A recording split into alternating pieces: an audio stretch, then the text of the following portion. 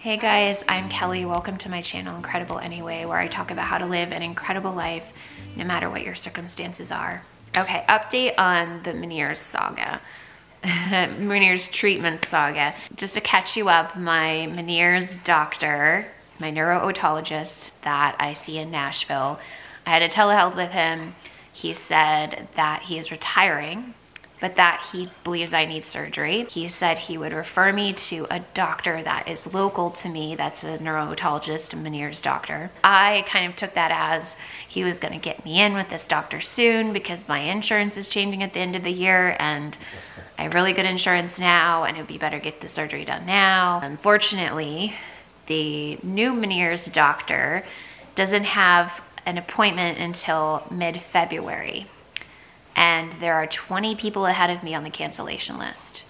So I called my Nashville Meniere's doctor and I said, is there anything you can do, any strings you could pull to get me into this doctor sooner? And he came back and said no. So as a last resort, I asked if we could do a gentamicin procedure, put gentamicin in my ear again, because while my hair cells grow back, the gentamicin does kill them for a little bit. This would give me, hopefully, some temporary relief from the persistent Meniere's attacks that I'm having. We don't know how much, we don't know how long, but it's better than nothing in my opinion. And so my Meniere's doctor in Nashville agreed. I am going in to get a gentamicin procedure. I call it a procedure because they're opening up my eardrum and putting the gentamicin in rather than injecting it through a needle. I'm going to be getting that done a week from tomorrow. That is very exciting.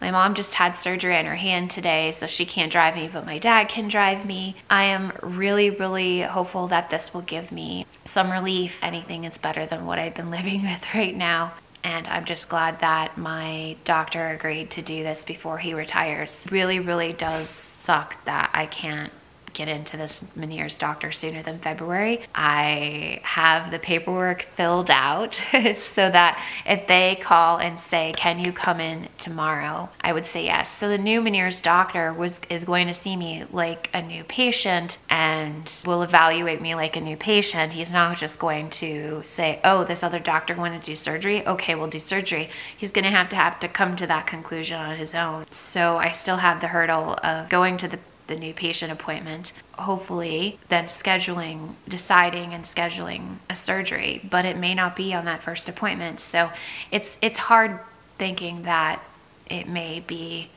spring before I have this surgery and we're not even into winter yet. But in the long term of things, there is an end of chapter for my Meniere's. I'll take it as it comes, and who knows what's gonna happen in the next few months. Time goes by fast. At least there's something happening. And I'm going to think very positively, and I'm going to envision that medication that's toxic to my ear going and killing those cells again. Yeah, I have badass cells. Yes, I have really resilient nerve cells, but we do kill them. Let's kill them. Let's kill them. Maybe they'll stay dead. Maybe more of them will stay dead this time. You never know. You never know. I'm Kelly. Remember, you are not alone. Go live your incredible anyway. Love you guys. And I'll live my incredible anyway too. Let's do it together.